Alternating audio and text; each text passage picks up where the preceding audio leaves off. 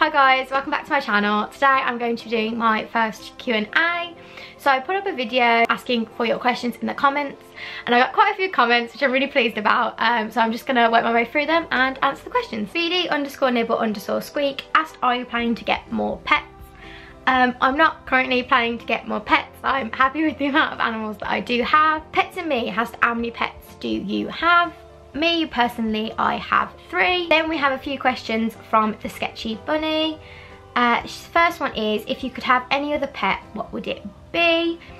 Currently, like as of now, I would love to have a fighting fish or betta fish, whichever you want to call them.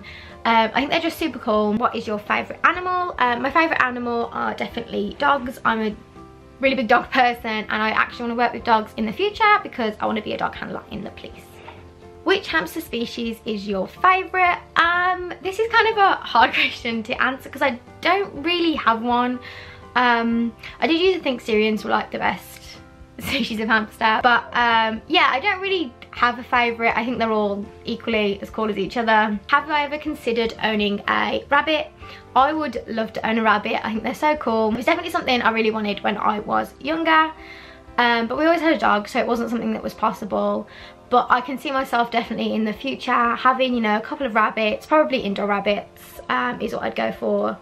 When I've moved out and they can have like a room all to themselves and I can rabbit proof it, that would be kind of how I'd want to go about it. But yeah, definitely sometime in the future I can see myself having rabbits. Next we have some questions from Bella. She asked for my thoughts on critter trails and tiny tail cages. I've never seen any critter trails or tiny tail cages here. I live in the UK and I've never seen them in any pet stores. I don't think you can get tiny tail cages over here. You can get critter trails online, I think, like Pets at Home sell a couple of them. But obviously they're not suitable and they're nothing I'd ever buy. I think they're just there kind of advertised as toys for young kids, to get young kids to want a hamster, and it's just more of like a decoration. These are cages that would sort of fit in with toys on a shelf more than they would provide a suitable habitat for a hamster. In the UK, don't get me wrong, there are still some awful cages. Most of the ones in pet stores are still unsuitable. However, they're more of just like a plastic base with a wire top. Much like the cage I got Polo in. It was nothing that was designed specifically to attract the attention of young kids. And I don't get why they're so small like that. Like, you can make plastic base and wire topped cages that are a suitable size. There are a couple out there. The Savic one is what comes to mind. But unfortunately, it's just not the thing in pet stores, unfortunately, to have suitable sized cages. But there are still some similar things to the tiny tail cages that I can think of, because they're like themed, aren't they? There's like, I've seen one that's like a pink castle. I think that's the one that Kim Kardashian got for her daughter. What comes to mind is, I can't remember who makes it, but I've definitely seen it in Pets at Home, and I'll put a picture on the screen. It's like a little circus tent. I think that's definitely the worst cage that I've seen in the store. It's super small, not suitable at all, and definitely more designed to look like a toy. These are like completely inappropriate and you really shouldn't have them. I don't hold a good opinion of tiny tail cages, critter trails, or the similar stuff we have here in the UK because they're just not suitable. Bella also asked if I think it's fine to house robos or dwarves together. Yes, I do, as long as it's 2 robos or 2 dwarves and they are in same-sex pairs. Dwarf species of hamster actually don't gain anything from living together. They are perfectly happy living on their own. It's a personal choice you have to make whether you want to try and keep them together or not. I mean, it's perfectly fine to do so. You just have to be careful, looking out for if there is any fighting going on, and as soon as there is, you have to have the ability to split them up.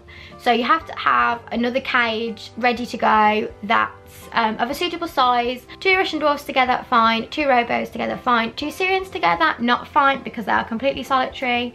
But yeah, with the dwarf species, as long as they're of the same sex and of the same species, they can live together. It's just a little tricky, something I personally wouldn't try. Bella also asks, water bowls or water bottles for hamsters? For a very long time I used water bottles, like completely fine, there's nothing wrong with them, even though I did recently switch over to bowls. I don't know if you can see, yeah, here you go. So this is Bevo's water bowl at the moment next to her food bowl. I did used to have the Living World glass water bowls, and Pat still has one of those because when I tried to switch him over, he actually jumped into his water bowl, which after looking that up, I realised it's because the bowl was too big. But Bibo and Polo are both switched over to water bowls now. They started using the bowls more than the bottles, so I did actually remove the bottles since they weren't being used at all, to be honest. But Pat does still have a bottle. However, I did recently buy 3 little tea light holders that are much smaller than the bowls I was currently using. So I'm gonna switch over to those since the bowls that I've got right now are just too big, then it's unnecessary. So if they work out fine, I might try Pat on it again. But I don't have anything against bottles or bowls. I think they're perfectly fine. It's just a personal choice. What brand of food do you use for your hamsters? I use Harry's Hamster. I think it's kind of the best mix that you can buy in a pet store that's like well balanced with everything that they need. I do use Harry's Hamster for my dwarf hamsters as well. I know some people use some like specialist mix made for dwarf hamsters, but I mean, all Pat's ever eaten is Harry's Hamster. I had him from when he was very young, and Polo's moved over to it completely fine. He was having like an Asda brand of food before.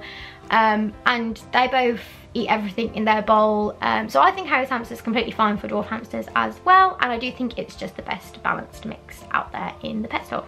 Next question is, how old are my hamsters? So my oldest hamster is a Pat. I think he's around 19 months. Bibo's just a little younger at 18 months.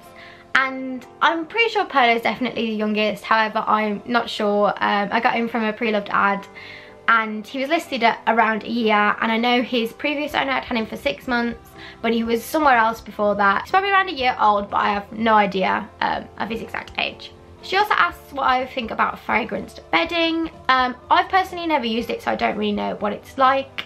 Since I've got hamsters, I always knew that that was wrong and potentially dangerous for them, so it's something that I've never like used before. I know that you shouldn't use it because hamsters have really delicate respiratory systems, and the fragrance bedding can give them respiratory infections. I don't think that hamsters particularly smell bad anyway. I mean, I have 3 cages in my room and it never bothers me.